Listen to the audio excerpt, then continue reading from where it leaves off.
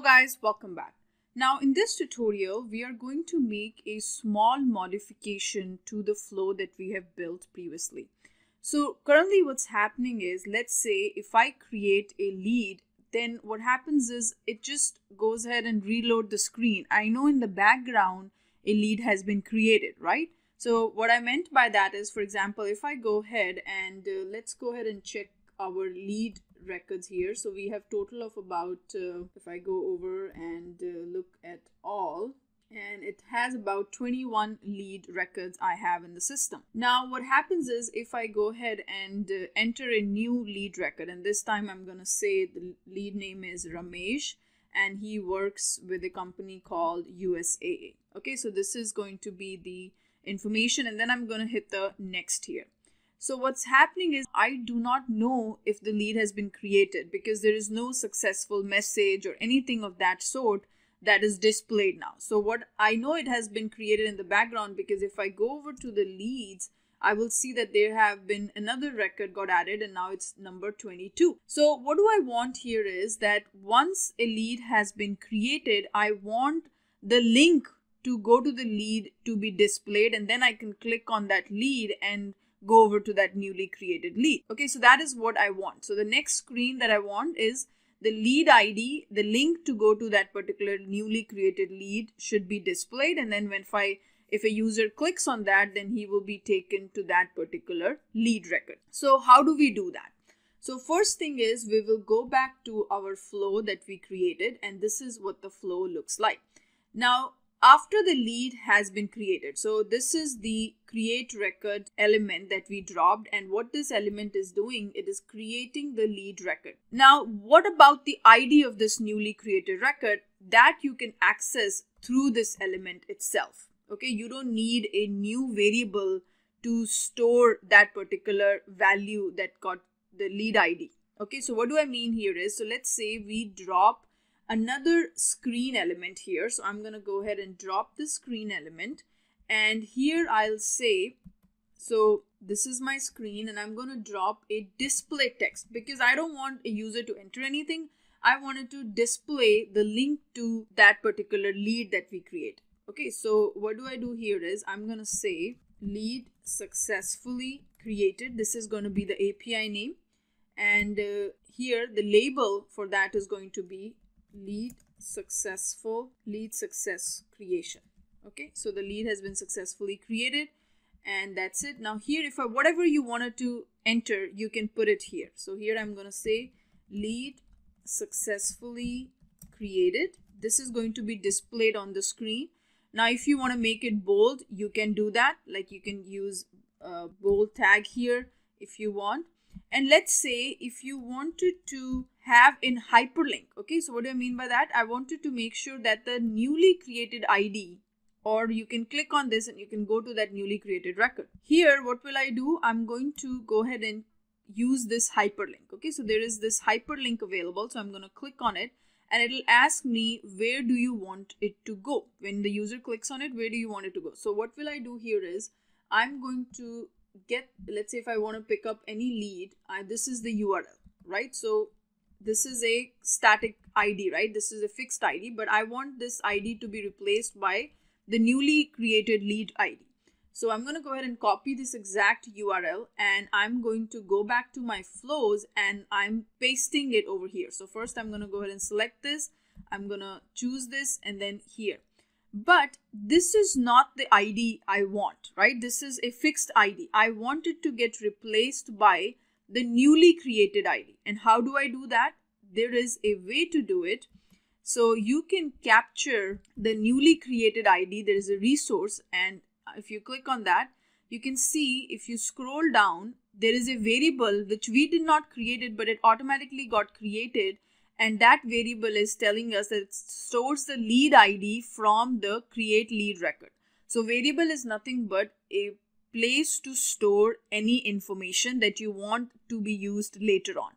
So the variable has different types. If the variable is storing a date, then you can create a date variable. If the variable is storing an ID, you can create a text variable, things of that sort. So here the lead ID from create lead record, this variable I did not create. It automatically got created whenever I added that record create element on the screen. So this variable has nothing but the ID of the lead that we created, that we are going to be creating. Okay, so this is what the automatically it's going to have. So I'm going to use this. This is the one I'm going to copy, and I'm going to go back to this link again. And here I'm going to replace this ID, which is a fixed ID, with this newly created record ID, which gets stored into this resource. So this resource has the ID of the newly created lead, and then I'm going to hit the save, and I'm going to go ahead and remove this because I don't need it. So this is how the link would look like. Okay, and now I'm going to go ahead and hit the done here, and we have to connect these two elements together. So this is the create record. Now this create record is going to create a lead record, and it's going to generate a lead ID. And what we are doing here in the screen element is we are displaying that lead ID. Basically, we're making a hyperlink, and hyperlink is nothing but the link of that. So if you go here, this is the link to access the newly created record. Okay, so once you click on it, it'll automatically take you to the newly created record. Let's go ahead and save it. So we're going to go ahead and save this one. And now we will also, if you want to run it, you can run it right here without activating it. So if I wanted to run it and make sure a lead gets created successfully before activating it. So here I'm going to enter the lead name as Jason, and the company name is Cardinals. Okay, Cardinals Limited. This is the name of the company, and then hit the next button.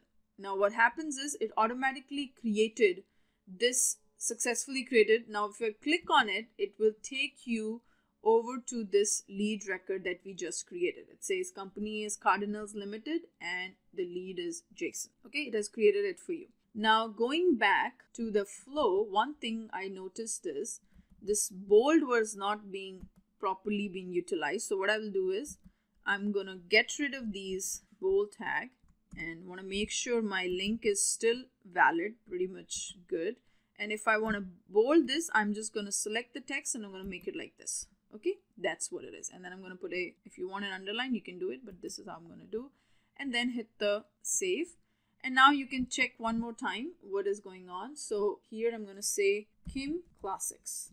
Okay, so this is going to be the Classics Limited. This is the name of the company, and then hit the next. Now a lead has been created. So when you click on this, you can go ahead and it will take you to the newly created record.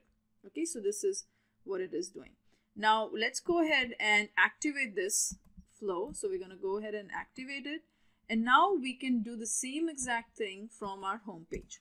So currently, if I go over to the leads, if I go over to the leads tab, you will see we have total of about 24 items. Okay, now we're going to add another item here from this home page. Initially, what was happening, whenever a lead got created, it automatically resets this page, right? So we didn't know in the background what happened because there was not any successful message. Now here, if I say the lead name that I'm going to create is Manish, and then the company name would be M&M. Okay, this is going to be the M&M Designers. This is going to be the company name, and then hit the next. Once you hit the next, it automatically gives me a message saying lead successfully created, and it's in hyperlink. So when I click on it, it will take me to the newly created lead record here. So this is a small upgrade that we did. We displaying a successful message on the screen, and also along with that, we are showcasing the link of the newly created lead. So that is more user friendly. If user wants to figure out what is the lead ID and which lead got created, and it want to go ahead and take a look at the newly created lead, you can by having that hyperlink, and then the hyperlink is been created using this link tab here. This is the one, and when you click on it, it will automatically show you the URL that it will take you to. Okay, so this is the URL. It's nothing but the URL to go to a lead record, and the ID is dynamically going to get replaced with the ID of the lead that we are creating. Okay, I hope you're enjoying these tutorials. I'm going to see you guys in the next tutorial. Thank you so much. Take care.